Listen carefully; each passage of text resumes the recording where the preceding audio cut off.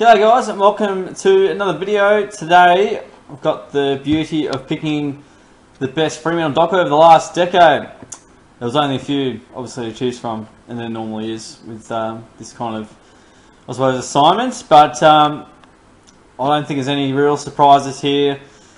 There was one that I had in mind that recently retired, so if you know who Aaron Sandilands is, that was one player I had in mind. Started all the way back in 2002, so look, here was a chance, but I didn't choose him. The player I did choose though was Natalie Fyfe. 173 games, nearly 150 goals next to his name. I have to go to Wikipedia because there's so many things to remember, but he's a beautiful gentleman to say the very least. Yeah, he's just been an absolute star. An absolute star. We'll have a look at his stats here. He's been the captain for the last few years. Won 2 Brownlow medals in the last 5 years. He could have won 3 if he wasn't injured in 2014. A few Lee Matthews trophies. You have to be pretty good if you want to be in Lethal's book. 3 All-Australians, including the captaincy. 3 best and fairest. What more can you say? Jimmy Stein's medal as well, 2017. So, look, he's the ultimate professional. He's one of the best overhead marks I've seen with the likes of Bartel in the midfield. He's Jimmy Bartel, for those of you at home that need reminding.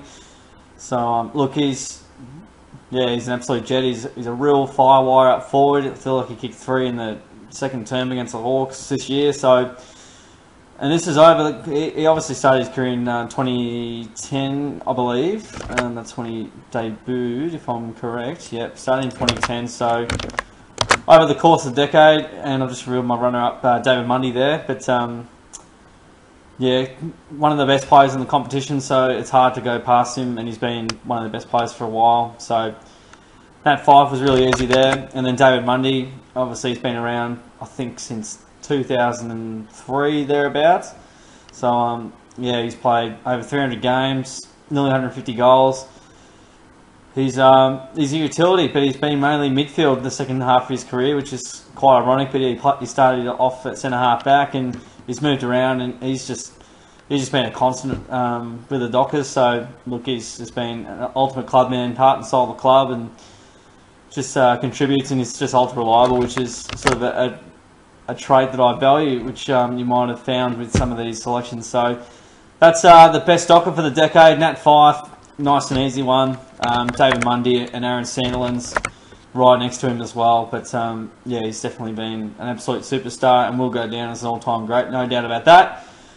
Feel free to chuck in, if there was anyone other than Nat Fyfe, feel free to chuck in your best Docker of the decade.